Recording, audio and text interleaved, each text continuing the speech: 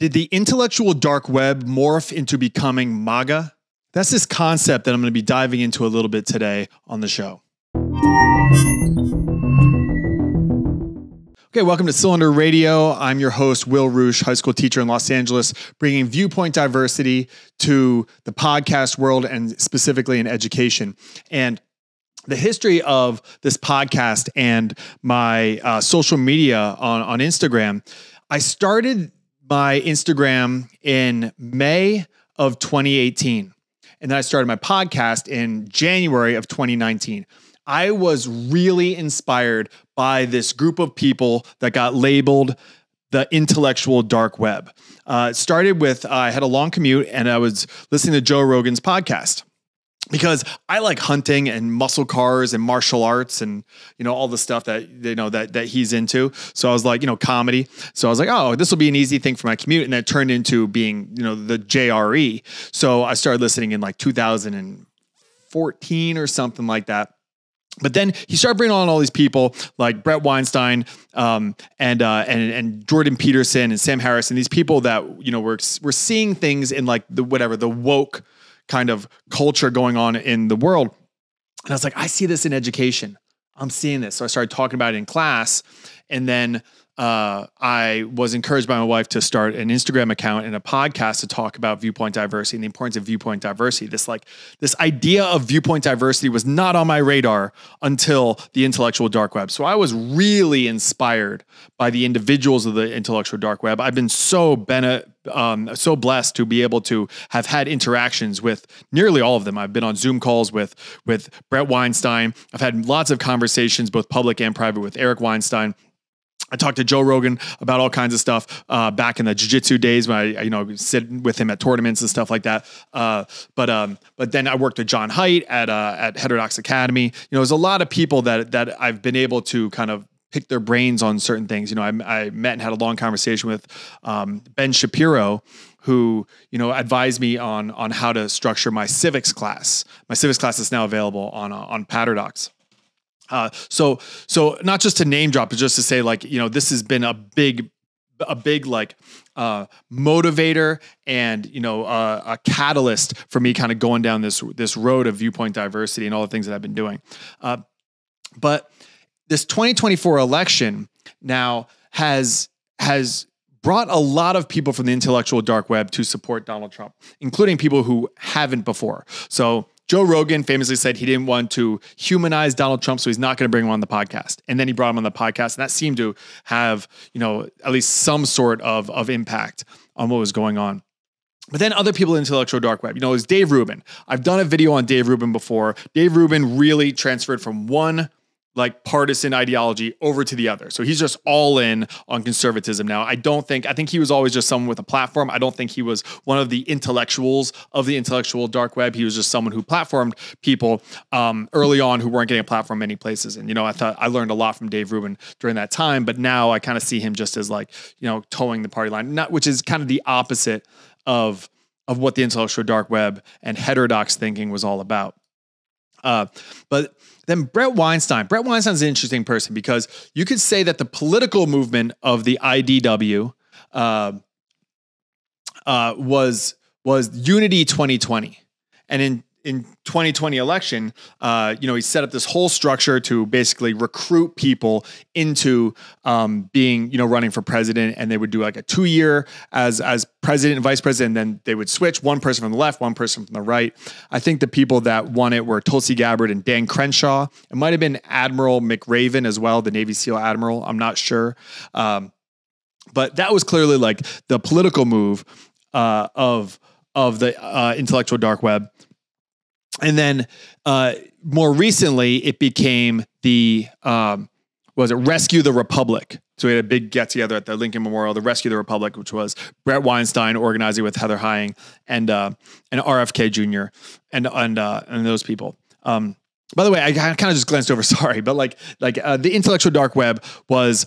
It was off of a May 2018 Barry Weiss article, and Barry Weiss was still writing for the New York Times about these people that were very different in their stances on things, but all agreed on certain things. So the intellectual dark web was an informal network of public intellectuals, commentators, and media figures who promoted open dialogue, often critiqued mainstream culture, political and academic narratives. The term was coined by Eric Weinstein. Eric Weinstein, likes all those kinds of like kind of like underground kind of like ideas being pushed, and he likes to label things in ways that are easy to understand. So he coined that term. But IDW, the intellectual dark web people, were really committed to things like free inquiry, skepticism, especially when it comes to mainstream narratives. So basically like asking questions, pushing back. And you would have people who were like very left. Like Bret Weinstein was a Birkenstock wearing, Bernie Sanders supporting, bike riding college professor. He was like a very left guy. But then also Ben Shapiro, who was very right wing, were kind of in this together. There was Sam Harris, who's very left wing.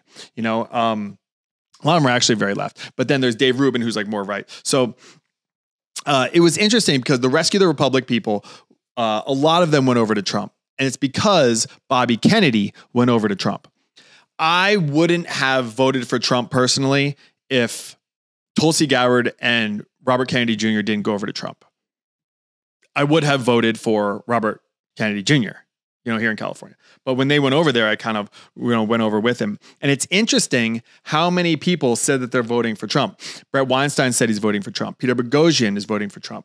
Eric Weinstein wasn't clear about that. I think he might have sat it out, but he definitely wasn't on the side of Kamala Harris. The only one that I can think of that voted for Kamala Harris was Sam Harris.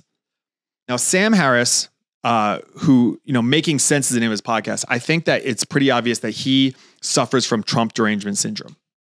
I think that his clear thinking is out the window when it comes to Trump. And I think there's been examples of him saying things that just didn't make sense about, he didn't care if Joe Biden or Hunter Biden had like piles of dead children in his house. He would still vote for Biden, like weird stuff like that, just to try and prove a point. But I think he's a clear thinker in a lot of ways. And I think he's unclear in other ways, especially when it comes to Trump. But other than him, who's kind of been like, different than all of the other people, Dave Rubin, Ben Shapiro, two conservatives, obviously they would vote for Donald Trump. But then Bret Weinstein, who might get labeled a conservative, but isn't really built that way, voting for Trump. Joe Rogan, who gets also labeled a conservative, but has always been of the left, voting for Trump. It's really something that I just want to like kind of pick apart. Like, what would it be about Trump? Because intellectual, free inquiry, like open inquiry, like that's not really a Trump thing. But what is it about Trump? I think it was his commitment to free speech. Right after he won the election, the president-elect now, he put out a video of the commitment to freedom of speech. That is what the intellectual dark web was all about. Okay. The issues around censorship, the call of Kamala Harris to say that all social media companies have to have the same rules about what you can post and what you can't. Twitter can't have their own set of rules. It's like, yes, they can. They're a private company. Of course they can. Of course. The release of the Twitter files about how the Biden administration was covering up issues with regard to COVID. Kamala Harris has done things like she's used pronouns. I'm Kamala Harris. My pronouns are she, her. I'm a woman in a blue dress or something like that. She said that before. Like that's the kind of stuff that the intellectual dark web talked about. They were pushing back on wokeness. Not because social justice in and of itself is bad, but because it doesn't allow open inquiry. That's what it's all about. We get to the best answers. We get to the best policies. We get to the best ideas through dialogue.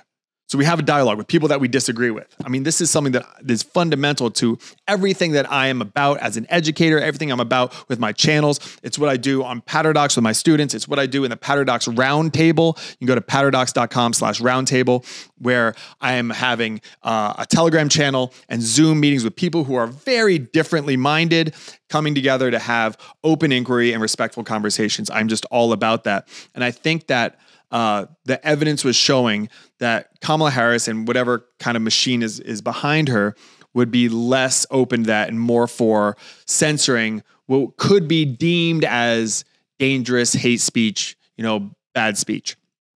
I think it's that. And I think it's also an element of Kamala Harris just not you can't really like see her, like Trump, you know, kind of what Trump is, but like him or hate him, but like Kamala Harris, you don't really know exactly who she is, like what she's all about. She's just such a politician. It's hard to get like a grab on that human element of her. So I think that is definitely a part of it as well. But you know, whatever party, because the IDW is always nonpartisan, but whatever party would be more for open inquiry and dialogue and viewpoint diversity, I think that is where people go. So I'm not saying that the intellectual dark web like is now just MAGA, but I think that the principles that steer people who are aligned with the ideas of intellectual dark web are going to be more likely going for Trump. And that's what I've been seeing. But I'm very curious. I haven't seen anyone talk about this idea yet. So please, in the comments, share what are your thoughts about the intellectual dark web for you, like old school intellectual dark web people,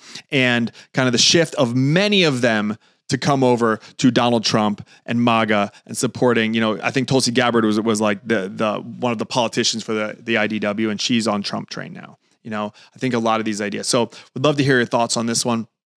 Drop your comments, especially on the YouTube channel, about what you think about this, and maybe poke holes in this idea. But I thought of this last night. I was like, let me put this out here on a podcast and see what people have to say. So if you are committed to open inquiry and dialogue, and you want to talk to people who are differently minded, who have different political stances and stuff, but you want to have a dialogue where you're not going to be shouted at, you're not going to be told that you're a bad person because you think this way, please check out the Paradox Roundtable. As it grows, it gets really, really interesting. Experts from all over the place can come and have a conversation, and I learn a lot, and I think the people there learn a lot. It really humanizes individuals, and you just can't do that on a traditional social media platform. So I would love for you to join that. Paradox.com/roundtable. If you have any questions, you can reach out to me at contact@paradox.com. Thank you guys so much. I appreciate you. Let me know your thoughts.